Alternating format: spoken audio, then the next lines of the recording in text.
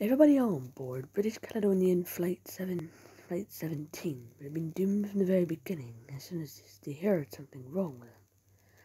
The plane would have been very unstable throughout the majority of the flight.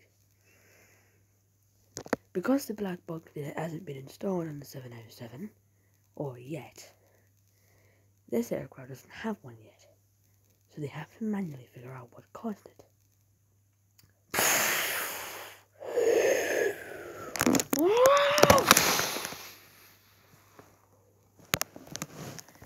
Now investigators can figure out the cause of British Caledonian Flight 17's crash. Could they prevent it from happening again?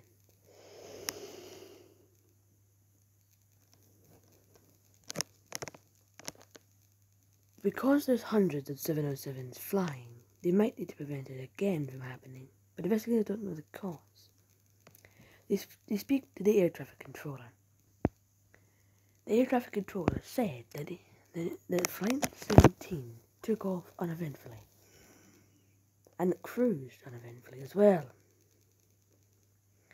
Everything would look like it was going routinely, and it even landed on its following flight. It would have done the same thing. But people who were in control of the 707 at the time should have known that the 707 would have been in trouble from the minute it took off.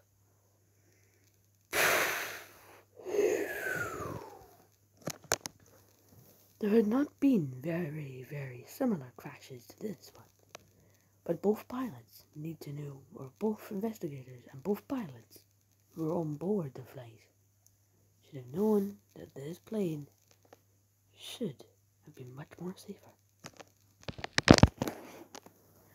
The 707 was the first jet plane Boeing had ever made.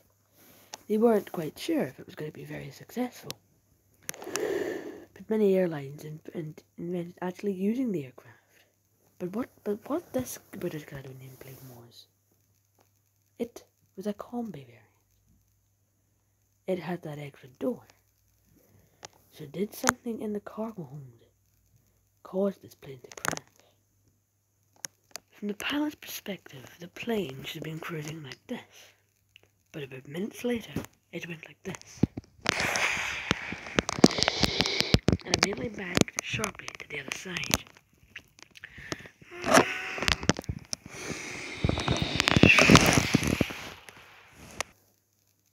But could have the pilots uneventfully stopped this crash from happening? Find out